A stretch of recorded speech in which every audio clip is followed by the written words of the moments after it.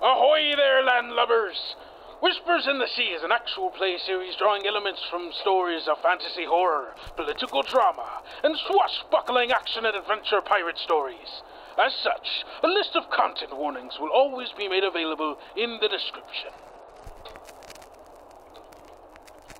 You see this eyeless, smooth monstrosity slithering its way up towards you. Its teeth are black as obsidian. Its multiple rows of teeth, sharp as daggers. Its gaping maw opening, trying to suck in water and you along with it, but you are able to tether yourself and pull yourself back through the hull of the ship into the lower deck right as the sea snake gets like a huge bite into the bottom of the ship.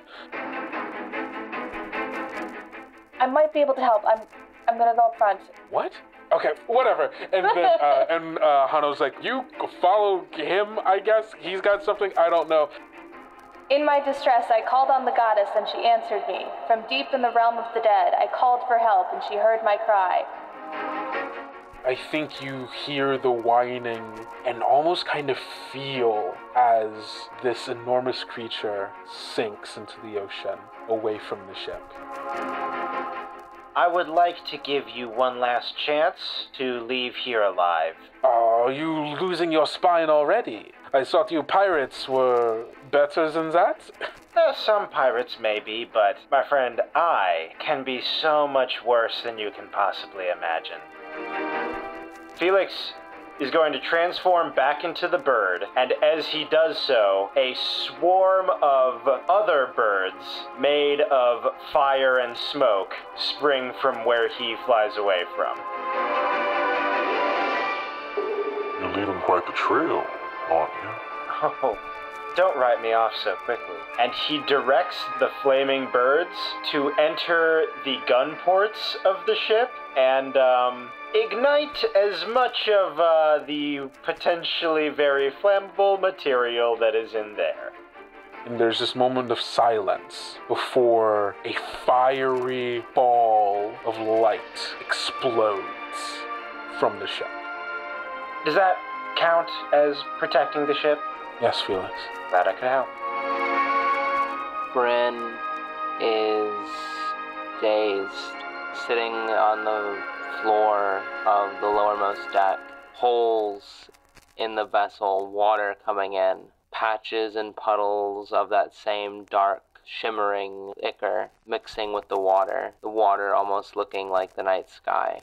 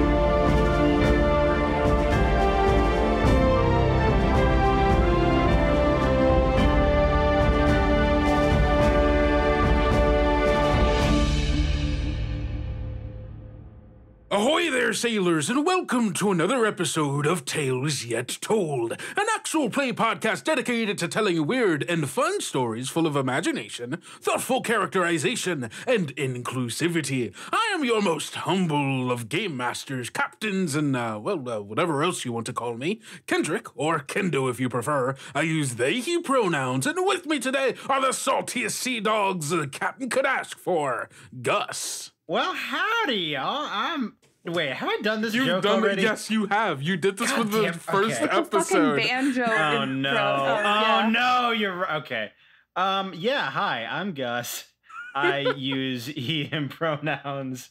I'm gonna be playing Felix, Cormier, a terrible, terrible man who does cool magic things. And it's going to be a good time. It is going to be a good time. You know who else is a good time? Oh no, we're doing this again. I can't lead it to. I refuse to disrespect anyone. You could have used me, and that would have been fine. You know who else is a good time? Ellis. I'm a good time. I can be anything you want me to be. Actually, historically speaking, I have been several different people for several different human beings. And on this particular podcast, I am Thorin, and also Eldoris, and also sometimes Ellis in the kind of in-betweens. Hello. What podcast? What pronouns do all of those people you just mentioned be using? Well, I myself do use they them pronouns, and then Thorn uses he him pronouns, and then Eldoris takes over the she her pronouns. So yeah, gotta cover all your bases. I cover all my bases, and you can DM me for whatever person you'd like me to be, and that's fine. All right. Oh? You know who else you can DM to ask them to be whatever person you want them to be? Hilda. That's me. Whatever you want to be. This is the most rancid start we've had to this show. I'm Hilda. I use she, her pronouns. I play Avery Morrigan, who uses he, him pronouns, and is a very good little lad. I guess I'll leave it there so you can use that segue. You know who else is just a good little lad? Marcy. Hi, I'm Marceline. Oh, the I'm ASMR. a good little lad. Oh, no. My pronouns are she, her. I play Bryn Thero, and she also uses she, her pronouns. What? Am I in the wrong show? No, you're... I don't know anymore. I don't even know what show you're on. I'm sorry. I thought we were on Whispers in the Sea. I'm sorry. Fuck, you're right. You're so right. You know what? That was good. You know what? You are so right, because this is another game of Whispers in the Sea, where we are playing Rapscallion, or the Ashcan edition of Rapscallion by Whistler, and it's a pirate game. If this is your first time listening to us, thank you so much for listening. But also, this is a very weird place to start. This is in the middle of something. There's a whole. You ever just walk? Is it? Yes. If you listen in the right order, though. That's true. That's true. This is episode. Hey guys, this is Zach, editor for the show. Just dropping in to let the crew know that this is episode 8. Yeah, episode 8. Okay, back to the show. Thank you so much, Zach. All right, we have to move on. We have to move on. Okay. But yes, we're getting back into our wonderful, dramatic pirate queer game where we are a bunch of sad pirates on this ship, just trying to make by. But yeah, let's just start playing.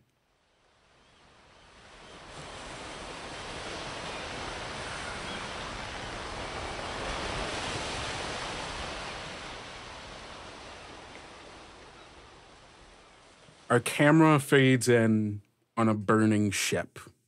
Wood splintering beneath the molten heat of the gunpowder explosion that has ripped apart the sliver of justice. Our camera pans over dozens of naval soldiers swimming their way away from the ship, trying to grab onto pieces of driftwood to remain afloat above this dark ocean that they find themselves adrift on. Not everyone has survived. In the distance, we see the Bois Perdu with its starlit sails sailing away in the distance, the whole barely sewn together as bits and pieces of it seem to fall off of the ship and dissipating into stardust as the pieces hit the water. Its movement is slow and burdensome as it makes its way through the water. Our camera moves up and past this burning ship towards the Bois Perdu, where on the main deck of the ship, some members of the crew of the Bois Perdu have encircled Felix Cormier, praising him for his outstanding work at dealing with the Navy. They cheer and pour drinks and sing in your honor. And there are all these questions surrounding you, asking you, how did you do that? How long could you have done that? Could you teach me how to do that? That was fucking sick. What is it like? All of these array of questions that are kind of at you, but not necessarily really directed at you, more spoken thoughts in this flurry of emotion and celebration with you at the center of it, Felix. How are you feeling in this moment? Honestly, Felix is on cloud nine. Felix has done the two things, or he is relishing the two things he loves most, and those are causing chaos and getting attention. And right now, he has both of that, and he's just eating it up. As our camera kind of floats above you as you're eating up all of this this attention, this ferocious, excited energy, our camera moves on to Thorin. Thorin, you were sitting here along the decks. You found like a little spot for yourself to sit kind of away from where everybody's kind of like walking around, like cheering amongst each other.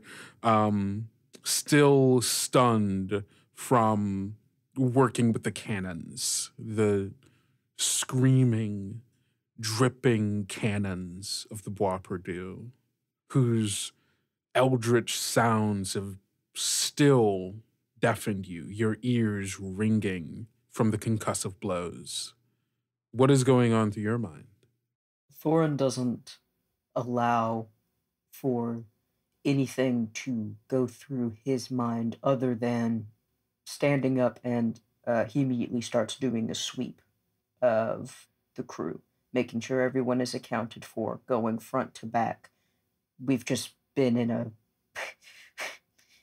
we've just had a standoff with somebody. Quite literally, shots fired, Seabat, Yeah. So I think Thorin goes by deck, and, I would think probably, if I can say as much, until he stumbles on Bryn. I think that Avery would have made it to her first, because Avery was heading there. I don't know if he would immediately go in, because I think more than anything, Thorin is... Everybody seems to be safe. But what the fuck just happened? And so Thorin is intentionally kind of peering around the area of where Bryn is. Thorin, as you are walking from deck to deck, checking on things, checking on people, everyone's more or less accounted for. Some people a bit, bruised up, knocked around because of, everything that the ship had gone through, and you all did take a few hits from the Navy ship. And so, there's a few people kind of battered around, some of them making their way down to the doctor's office. A lot of them, kind of have found themselves just also wandering around. There's still things to do here, right? As far as their job is, while many are celebrating, there's still many who are trying to make sure that things are taken care of. And as you're kind of going around, this ringing in your ears, people passing you by, and your mind aflutter with all of these possibilities of like, what the fuck did just happen, right? Our camera, I think, passes by Avery, who is making his way down, straight down, knowing exactly what his goal is, looking for Bryn, as the two of you pass each other in the halls amongst one of the decks of the ship. Avery, you are heading down to where Bryn is. There's been a lot. A lot has gone on. You have steered the ship. You have used your book's magics on the sea bat that had gotten a very a tight hold on your ship, and you have done something incredible in the wake of what seemed to be a lot of incredible things that has happened on this ship tonight. And you're going to go check on Bryn because, well, you haven't seen her, and of the many incredible things on this ship, surely some of it had to have some root there. What is going on in your mind as you head down looking for Bryn? I think the whole idea is that, you know, I obviously went and I did what I could. I've been doing a bunch of different things, like you said, being up, steering the ship, and I felt that connection with Bryn when I was doing that, and then trying to save the ship from the sea bat. And having done the steering and having put together a couple of the pieces with how Bryn is connected with the ship, at least, knowing that the ship has taken any damage, I also want to know if Bryn is okay, because she wasn't upstairs when like everyone else was. So just wanting to check all the boxes, basically the same as Thorin, but also knowing that there might be something more involved with it, and there's probably some underlying just like pure curiosity that's going into that as well. Absolutely. Both you and Thorin, as the two of you are walking around checking on things, I think it becomes quite obvious, especially to you, Thorin, that the ship seems to be barely holding itself together right now. It is, despite the ship did take some physical damage, right? You all were hit by some of the cannon fire from the Sliver of Justice. You all did get bitten into by the sea bat. But even so, you are noticing damage that could not have been caused by either of those things. Internal damage here in ways that feel less like something has hit the ship and more like the ship itself is just kind of falling apart, where floorboards feel less sturdy, where portholes are cracked and splintered and pieces of it falling off, where lights and lanterns that were like held up or like kind of placed around the ship, glass cracked on the panes of it, and even what feels just like in places debris of like some kind of dust or like wood splintering from floors ceilings above you. Nothing right now about this ship feels stable in a way that is very, very troubling, especially probably to you, Bosun, who should be whose like job it is to make sure that the ship is okay. But yeah, Avery, you're the first to find Bryn. As you make your way all the way down to the bottommost deck, you spot amongst all of these supply boxes and crates and other like bags and stuff, you spot Bryn on the floor, curled up in like a fetal position in a pool of starlight liquid. Okay. Bryn, describe what Avery sees upon finding you. I think as Avery approaches, Avery sees Bryn in this fetal position, just like her head fixed upon that pool that surrounds her, and her head just cocked to the side in almost a detached stare, and her side is leaking this star fluid. And as Avery approaches, I think through the ship, Avery hears Bryn talking and Avery would overhear Bryn speaking into the pool, saying, "Oh, it was a beautiful creature, wasn't it? Oh no, I promise. Your soul will be free like mine in time." I think that's like as Avery approaches, that's like what Avery is hearing. Coming upon this scene, I think it's just a very otherworldly kind of atmosphere, and also one that feels very fragile to Avery. So I would approach very cautiously, listening, taking in all the details, because I obviously want to understand as much of it as I can. And as I get a little bit closer, I would just call out to Bryn very softly. Bryn? Bryn, can you hear me? I think as you call out, Bryn still has this sort of like distinct gaze into the pool, and like her body sort of swaying back and forth. And as you call out, Bryn is still talking to the pool, and you hear, "I think there's no place to be.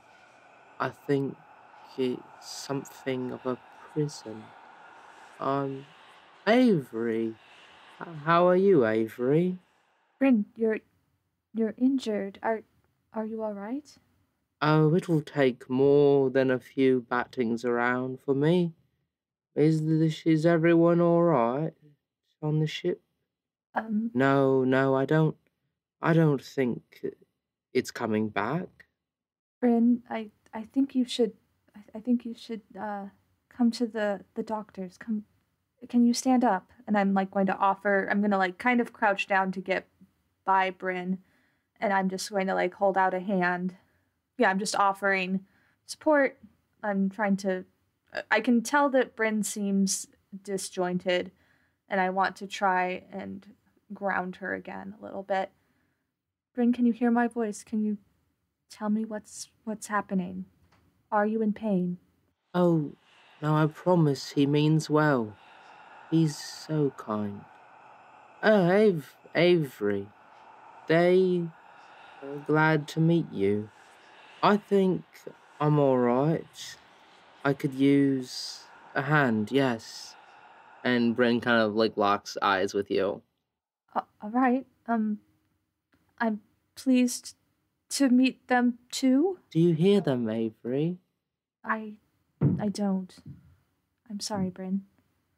"Oh, but I hope you will soon enough." I really think we need to get you to the doctors now, and I'm gonna try and like pick Bryn up a little bit with like support her.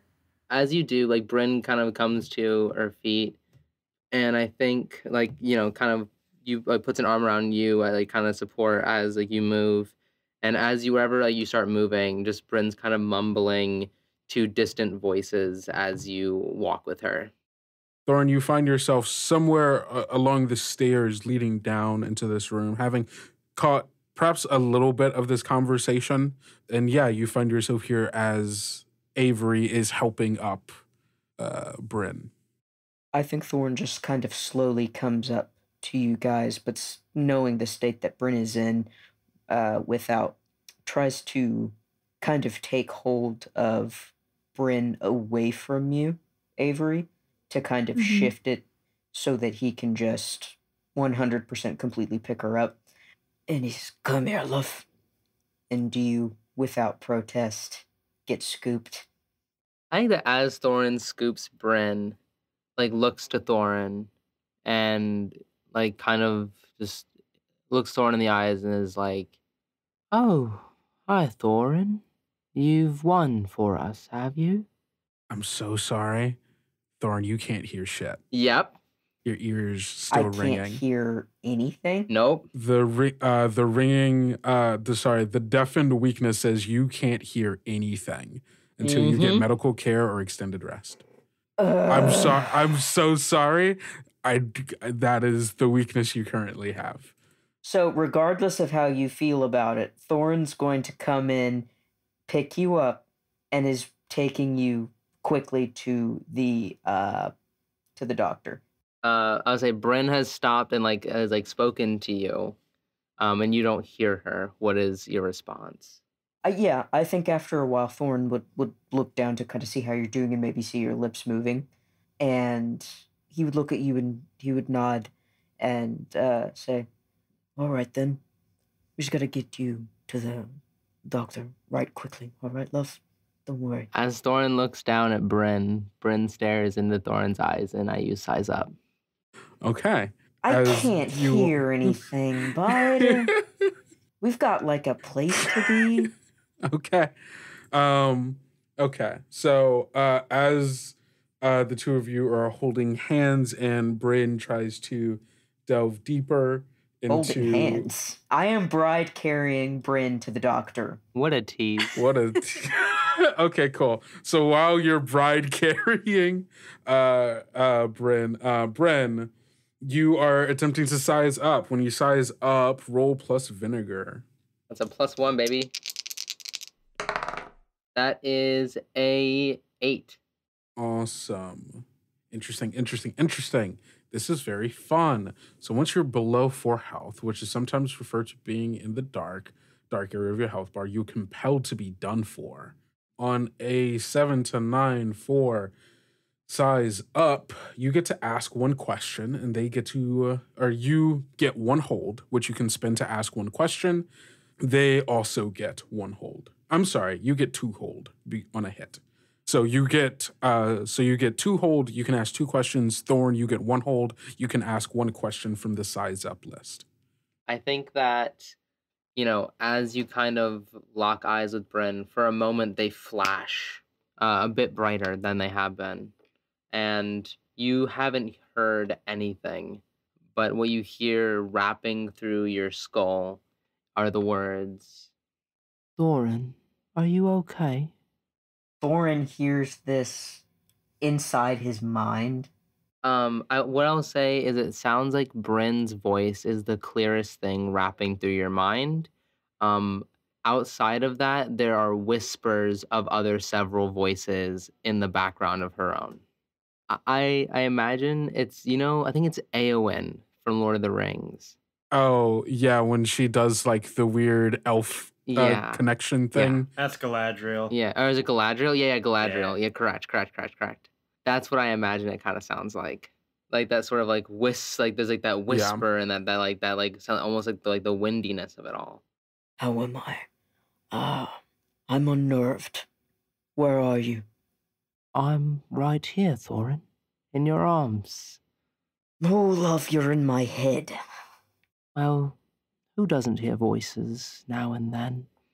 I hear voices often, frankly. I'm glad to join the beautiful chorus. How can I get you to tell me what you are? What your goals are? I think that it's similar to the same vision that Avery had, but this one flickers more violently and is much less vivid.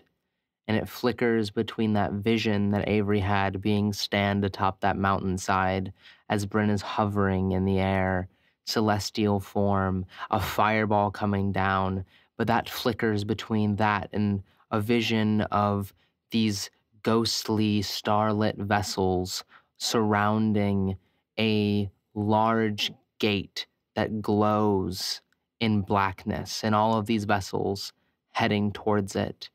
All of the crews yelling and panicking, and it flickers back to that mountainside, and then it flickers back to a quiet forest full of trees, their bark looking eerily similar to the wood of the ship, and a clear night sky, and flickering once more back to that mountaintop, the fireball coming closer and closer and closer. And the vision ends. I think by this point we've reached the doctor. So he brings you in and is holding you, gently puts you down on the table, looks to the doctor, says, good luck with this one, and looks at you one more time, doesn't say a word and leaves quickly. As you look at Bryn, she looks forlorn and a sort of sad smile across her face. He accepts that and walks away. Avery, you are standing here as Thorin has just walked away after putting down Bryn on the table, the quote-unquote operating table here at Dr. Alepht's office. You see Dr. Blau, he's here and is like kind of calling after Thorin as Thorin is just like walking away. Just like, Thorin, there he goes. That boy. And we'll kind of turn to Bryn and kind of just look at you for a second and then over to Avery and then back to Bryn and goes, Mr. O, I do not operate on ghosts. I don't know how... And it seems like you're still like leaking the star fluid from your side onto the table, dripping from there onto the floor. Yeah, like Dr. Blau just kind of sits there on his like little rolly stool, perplexed as to like what what does he do, right? As Bryn is sitting there, I want to say that the star fluid does emit a small light, kind of like the night sky. But as Bryn is laying there, looking at the ceiling, she mutters, "Oh, he'll bring it back. I know for sure. I think he'll bring it back." And then turns to the doctor and is like, "I don't know what you can do, but I appreciate the effort. The stones, I think those will help." What stones, Bryn? "Oh, the ones from above, Avery. You know, the kind that glow and hum." Like the arrow? I think as you say that, like, Bryn kind of looks like a bit like away from you and is like, "Oh, you don't need to know about that." And looks back to Avery. "I suppose, yeah, probably. Something of the like. I'm getting a little tired." What do I not need to know about I would like to help. You are obviously in pain or hurting. I don't understand, and I need to help in some way. Can I say that like I'm pulling out like my notebook or something, and I'm just like looking for anything that I know about Wayfinders that's in my notes. I take out my notes and I'm looking through my notes. I obviously don't have anything that will specifically help with but I'm trying so hard to find anything. I want to be helpful basically, and I'm panicking a little bit at the fact that I can't do anything to help. I think that as you're doing that, Bryn looks at you and goes, "Trust your intuition, Avery. It's a very strong skill of yours. Bravo on the victory. Oh, by the way, do you hear a little voice in your head when you read?" And Bryn falls asleep. Bryn? Bryn? Okay. Maybe it is best to let her rest. She's obviously not alive, but is she going to bleed out? Unlive? I don't know what the... Is she going to be okay? She does seem to be losing lots of fluid. But I also don't know if she needs the fluid. I don't know anything about ghosts. I'm going to be honest. I don't know what... look, young Avery, please let me handle this. And you see him kind of fold his arms across each other as he's like tapping his foot, looking down at the sleeping Bryn, and goes, maybe, and goes over to his desk, opens up a drawer, pulls out a small book, and flips it open. There might be something in here. Yeah, young Avery, leave this. It is my duty to make sure that everyone on the ship is taken care of.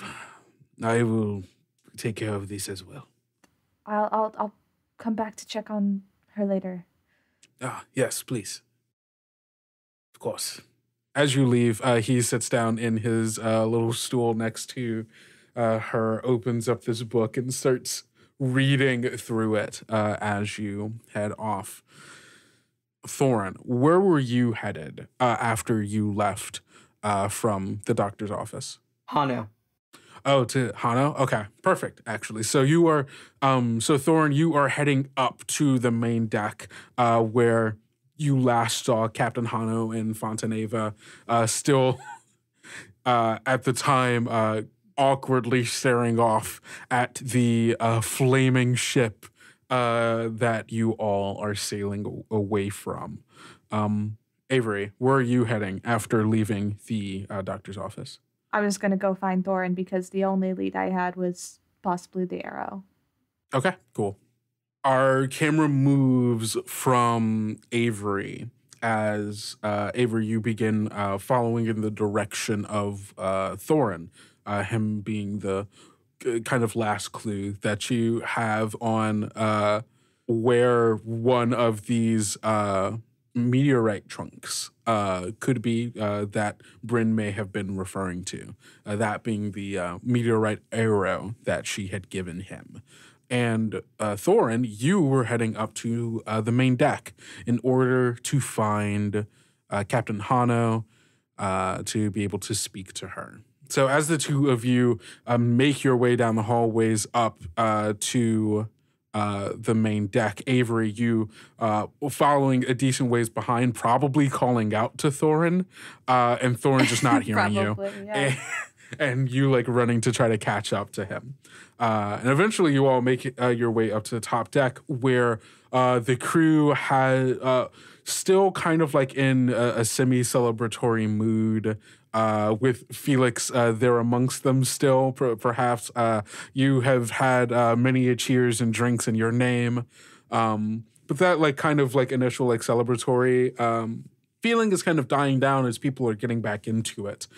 Captain Hano and Fontaneva, you see, are up by the helm looking down on the main deck as people are starting to get back to work. Captain Hano kind of slumped over the railing, just kind of looking down, arms crossed, like truly like leaning over almost, and like a plank kind of scenario, and Fontaneva standing next to her, back to the railing, looking like kind of ahead, and every now and then like kind of down to Captain Hano as the two of them converse amongst themselves. That is what you see, Thorin, as you are coming up, and then same to you, Avery, as you come up. Felix, you've been here the whole time, like Sam Reich in Game Changer. I've been watching a lot of Game Changer. I'm sorry. Me too. Good. I've been here the whole time. But yeah, you all are up here on deck. What's going on? I'll ask you first, Felix, since you've been up here the longest. So, Felix is... How much time has passed since... Not that much. Probably like 15 to 20 minutes tops. Okay. I think Felix is not quite there, but well on his way to being quite drunk. I think now that the sort of celebration is kind of dying down and everyone is getting back to, their positions, I think Felix is becoming gradually more alone. Mm-hmm. And I think even before like he is completely alone, he is staring out to sea. Yeah, he is staring at where the other ship was. Yeah. I think he looks sort of his jubilation has kind of died away, and I think he is sort of just contemplating it. That's where he's at. Amazing. So yeah, you're just kind of not entirely by yourself, but getting to the point where like a few people still come over, give you a nice little slap on the shoulder, kind of cheers you, but move on, and you're kind of given your space here. And it's like while you're over here that you see Thorin come up from below deck, kind of looking around for someone. Followed by Avery, who is trying to get their Thorin. Thorin. Sorry, Thorin. Yeah. Yeah. You see Avery very quickly behind them trying to get his attention. And as you notice them, that you hear Damian's voice again, seeping in like smoke through a crack. Don't forget your promise. I know. Can I wait just a little longer? Whenever the time presents itself. I haven't forgotten. No, that's not it. All right. Just making sure. And it dissipates. Thorin, you see Captain Hano up by the helm with Fontaneva. Hano? Avery has since stopped trying to get your attention because you obviously are ignoring him. But I'm still following. The two of you see as she kind of perks her head up and turn in your direction. And Avery, you hear her say, "Oh, Thorin, there you are. Is everything all right?" No. Wait. Shit. Yeah, mm-hmm. Again, Avery hears it. Thorin, you see her move her lips, but all you hear is ringing. Before you continue to say anything, I can't hear you, but I have something important to tell you. Bryn is possibly mortally wounded. Perhaps twice over mortally wounded in her particular case. I left her with the doctor, but he doesn't know what to do. You know her best. If there's anything that can help her, you need to tell the doctor, or do it, whatever that thing is. Upon hearing you say that you can't hear, Avery, like if the camera goes to, like, you see like a wave of like relief kind of come over Avery, like, oh, he wasn't ignoring me. Dad wasn't ignoring me. Oh, thank God. I wasn't being snubbed. Okay. And I'm gonna go, like, I'm gonna angle myself in front of Thorin then, and like tap him on the shoulder, apologetically, and mouth exaggeratedly, "The arrow." I'll like make the sign, like I'll like make like bow and arrow kind of like movement. I'll say, "The arrow," and I'll point at Thorin again, and then like a questioning look. Thorin looks at you and just says, "If you need something from me, if it's on my person, if it's in my cabinet, just take it. Whatever it is, it's yours." Do you want let's see what I have on me. I've got some cable for outdoors. That's my handkerchief. I'm like, no. I've got the Like arrow. I'm waving my hands in front of you. The arrow. Oh yes, and then if the moment you say the arrow, I'll point at it excitedly. Oh yeah, I'll take it. I'll take the arrow from you, and I'll like mime my thanks. Thorin gives you a thumbs up. Okay, and then I'll put that into my bag. Okay. And I'll back off of like I'll like apologetically like wave my hands again, be like, "I'm sorry to intrude. I'll be on my way." Captain Hano's gone. She's not here. Oh, Hano's gone? Is Fontaneva still there? And Felix? Or Felix isn't up here. Felix is down on the main deck. Captain Hano left as soon as Thorin said, "Bryn has been mortally wounded." She ran to the doctor's office. And Fontaneva is still here standing, leaning against the railing, arms crossed, looking off the back of the ship in the direction of the burning naval ship getting smaller in the distance. Yeah, I'll take the arrow and I'll put it into my bag and mime my thanks to Thorin, and then I'll actually, I guess, head back to my room. Okay, sounds good. Can I like sort of intercept Avery? Yeah, are you doing it before they go down the stairs or after that? After that, I think. Yeah, you can easily run to catch up to him. And point of order, now Felix is drunk. Perfect. Oh, yeah, no. good. Of course. Wonderful. Yeah, Felix, you run down after Avery, essentially like kind of catching him at the bottom of the stairs.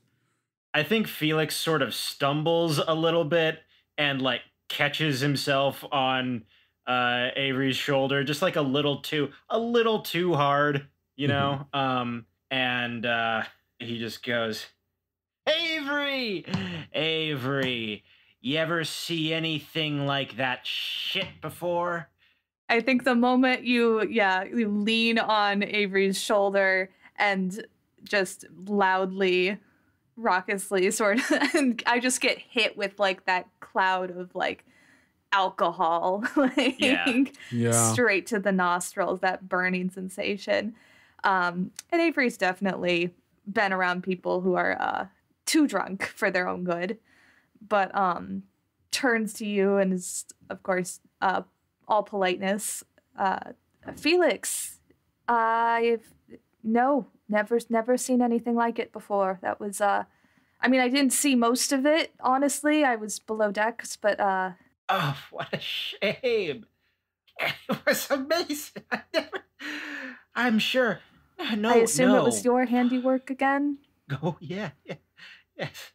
Yes, all the fire and explosions and it's incredible. And you seem quite prolific at things going up in flame. Sure. I'm getting the weird energy coming off of Felix and trying to like extricate myself a little bit from this conversation.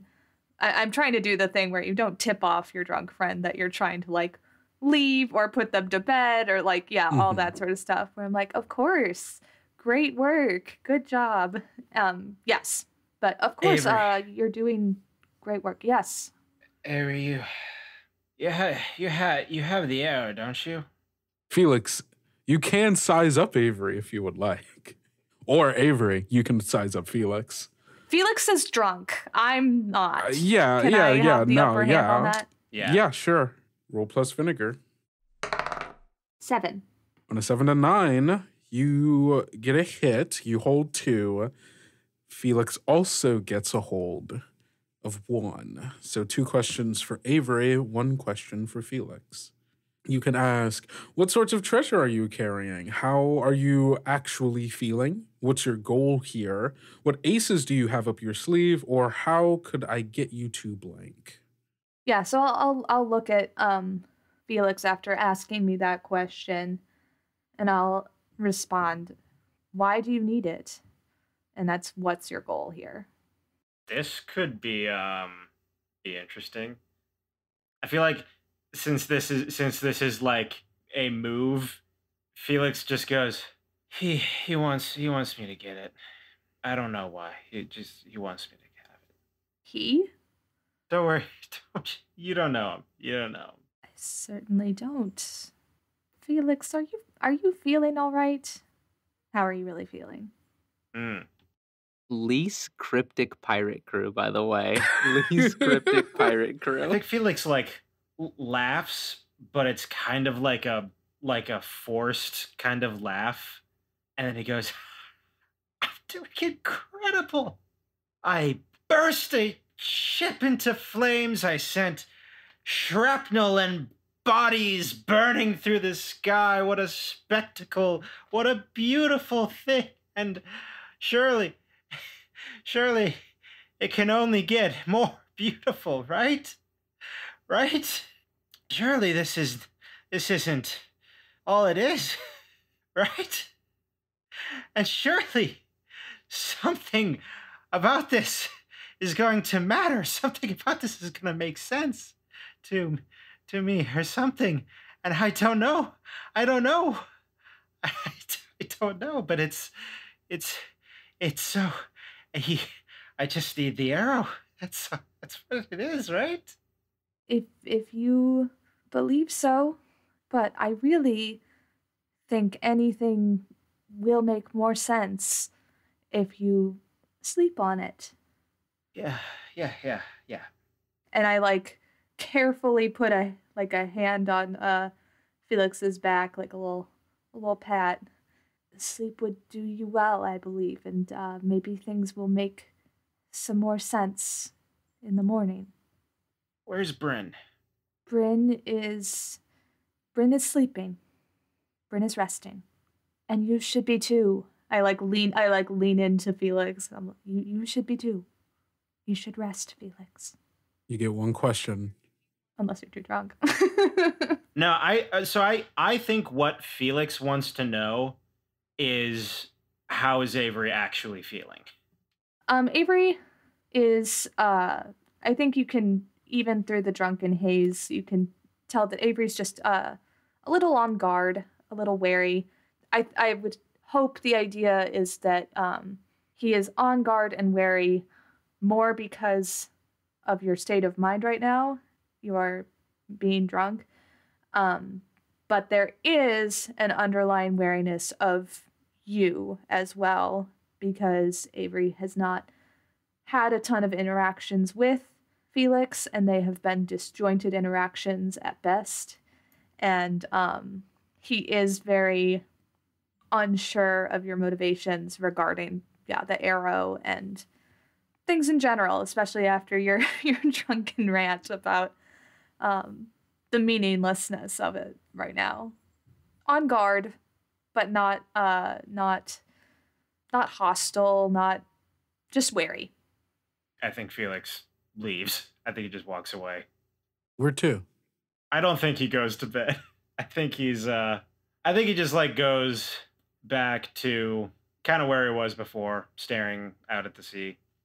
Avery, you head to your room, you said? Yeah. Okay. Thorin, what about you?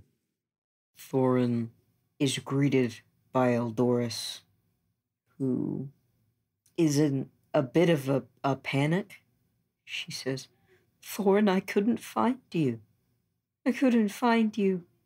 And Thorin, not being able to hear, just sees her feathers ruffled and in a panic, can at least see that. And he says, I'm sorry, Eldor. I can't hear you. It's okay. It's okay, love. It's a different ship. It's a different time. We're okay. And picks her up and just kind of nuzzles into her and cradles her back to the cabinet so he can rest, put maybe cotton in his ears, and just try to regain his hearing, because he's lost his hearing, before at different times. It's something he's struggled with, but this is the longest time it's gone on. And I think he's scared of that.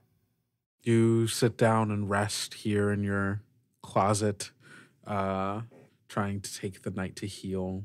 I think our camera moves out of this room into and through the doctor's office, where we get brief glimpses of Dr. Blau and Captain Hano, as Hano is standing above the operating table that Bryn is lying on, resting in a pool of starlight liquid, no longer flowing from her side, but still there, coalesced beneath her. And out of this room, past Felix, who is making his way back up to the main deck that people are slowly filing out of, and to Avery as he enters his room, closing the door behind him, with this arrow and all your books and notes in tow. What do you do? Avery sits down on his cot, takes his little satchel off, and opens it up, takes out the arrow, takes out his notebook, and flips to a blank page and starts sketching out what the arrow looks like, writing down the details of it, how it appears, how it feels, and goes into full study mode and lights a candle and is, looking through all of his different books at everything about wayfinders, everything about meteors, and just like is getting everything down in his notes that he can. And after he's documented everything about the arrow, puts it back in his bag along with the notebook, and then puts it under his pillow. While you are kind of looking through your notes and writing these notes down, you have a potential here to use your Sea Scholar ability. When you encounter strange, dangerous knowledge related to your pursuits, roll plus Spitfire, if you would like to. Absolutely. Okay. 8. On a hit, you can ask one question about it, and the fates will answer honestly, but you're also compelled to learn more at any cost. Not necessarily in this moment, but as we continue along.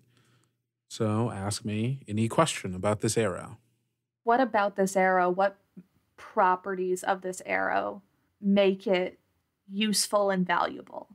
Why does Felix want it? Why is it helpful for Bryn? As you are studying this arrow, like going through all of your notes, notes about Wayfinders, notes about Driftwood Cathedral, even your notes from what Bryn had told you before, a little bit about, who she is, or kind of the hum of things.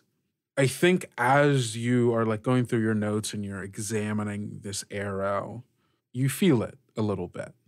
You feel the faint vibration in it. It's hard to describe because it's not quite a physical feeling as much as it is just kind of like a sense that you have, almost that like, the concept that like animals can somehow perceive earthquakes and other like tremors and things of that nature like before they happen.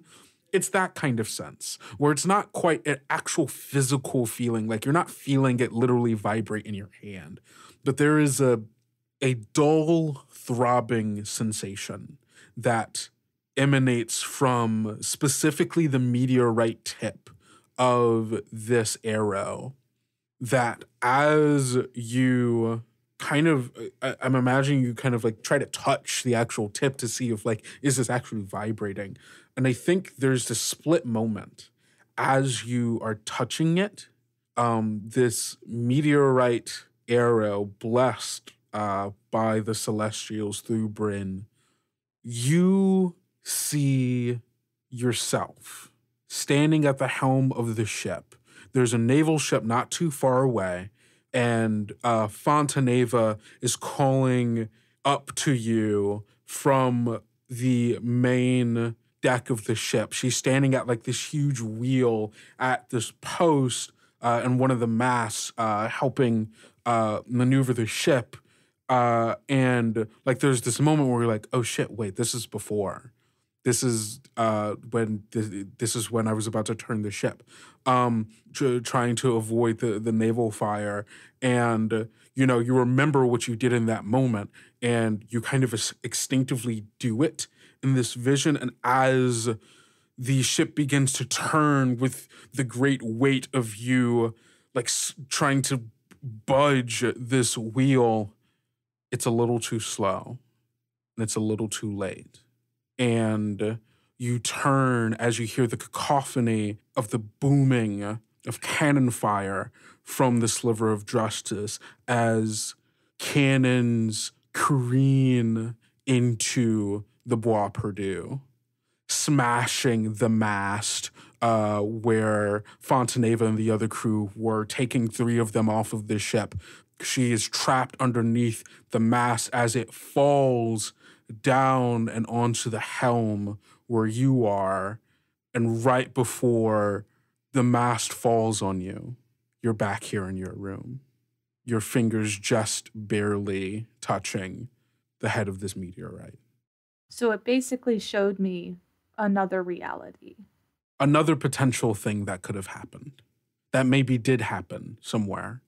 And I think there's a moment where You think about that and you're like, does it just, and you touch it again and you see a different version. This time you're able to successfully move, but the ship, and it kind of continues to play out, but the ship gets attacked by the sea bat and is dragged under. And then there's another one where you don't quite move fast enough.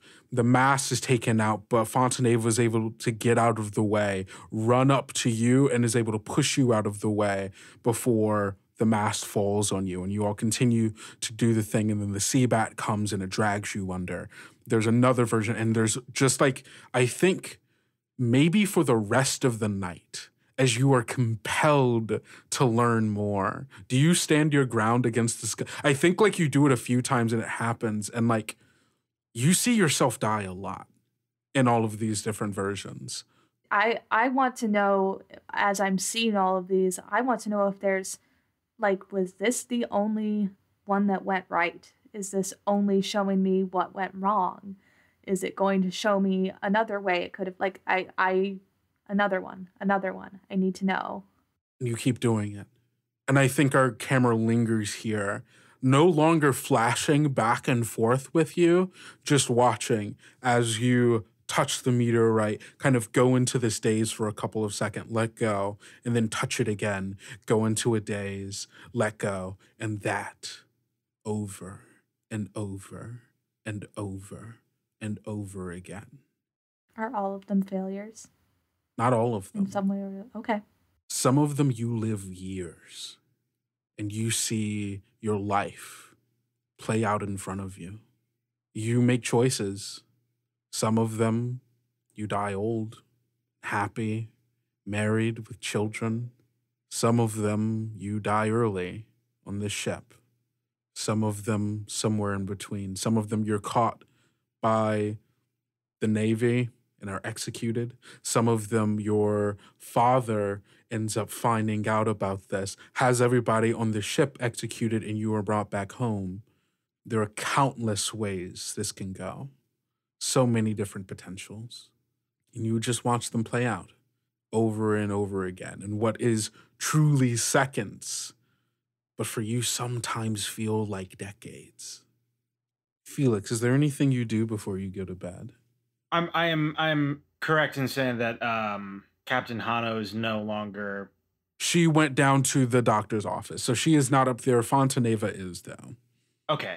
Probably at this point, like trying to corral the rest of the people. Like, all right, you all had your celebration. We need to get the fuck moving. All right, make sure that everything's in order so that the ship is heading the right way, and then everybody go to sleep. Sleep this off, rest up. We're gonna have a busy ass day tomorrow.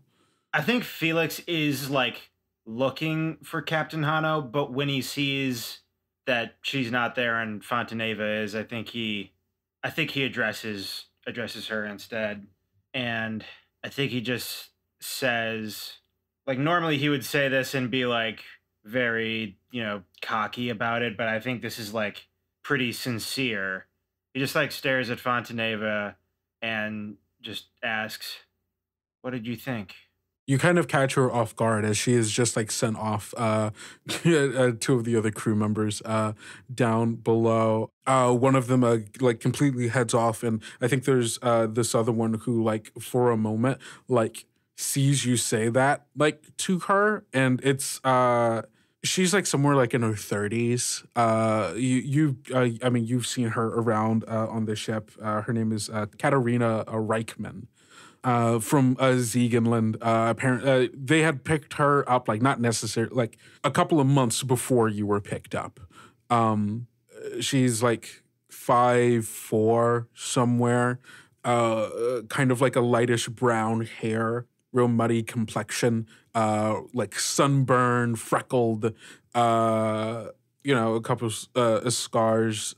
She's got like this muscular build, she's one of the people who works the cannons usually along with Thorin. Real sharp features, light blue eyes.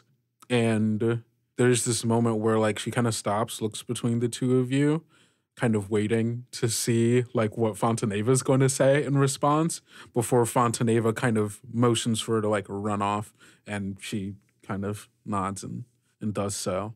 And Fonteneva goes, Felix, I don't right know what I think of that or anything that has happened today, if I'm being honest. I think you're dangerous. You are a lit candle in a room of gunpowder. I just hope you know who to turn that power against and when. And I hope to the 7 it is never against us. I think Felix just sits on that for a moment, and then I think he just nods, not affirming or denying, but just satisfied with that answer. And he starts to walk away and stops and says, "I hope so too." And then he walks away. Where to? I think he goes to bed. Felix, that night you go to bed, probably still pretty drunk, and so not quite, fully sober in the way. Like, describe to me what it's like as Felix tries to go to bed here. Yeah. Where would Felix sleep? Like, what's the? There's probably like a communal bunk room where most people sleep outside of Captain Hano has her own room. I think Fontaneva also chooses to sleep amongst the communal room. I think Avery has been given his own room as per, kind of his station. Also, it makes things look good if someone comes on a ship and is like, oh yeah, the important person has their own room, right? Place to keep their stuff. It also is a way to make sure that no one takes anything from Avery, and to give him a bit of privacy, especially because not everyone is all on board the Avery train here. For sure, for sure. And so, yeah, probably like a communal bunk room. Yeah, I think going to bed tonight is a bit of an ordeal for Felix. I think there's a moment where he's trying to get into bed and then can't, and then kind of trips and is lying on the ground for a moment, and for a little bit is just maybe I'll just sleep here, but then decides that's not a good idea. And yeah, I think it takes him a full 20 minutes to actually get settled in a sleeping position correctly. But he gets there. Amazing. Yeah. And as he's falling, it head just spinning, obviously, as he's falling asleep. Yeah. As you lay there and time passes, more people kind of come in, finishing finishing some of their shifts, waking some people up to take their shifts, and people are going about their nightly routine as the night passes. And I think our camera kind of sitting, just a medium shot of Felix as he is laying down, and a time lapse of all of the people moving around him. And it slowly gets closer and closer and closer. And we see that we're zooming in on the jacket pocket of Felix Cormier. And we see, inching out of it, this wriggling worm moving its way out of your pocket.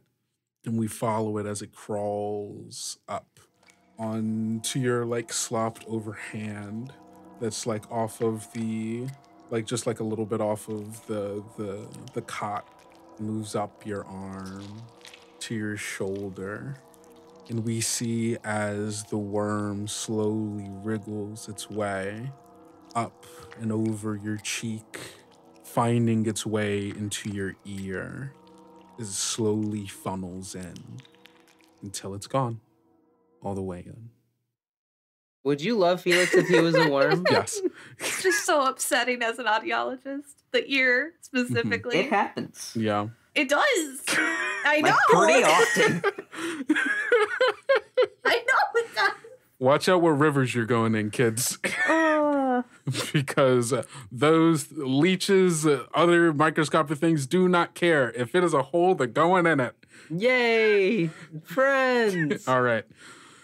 Felix, that night you dream, one of many dreams that you have had, of a job, of a person you have been tasked with by your guild to kill.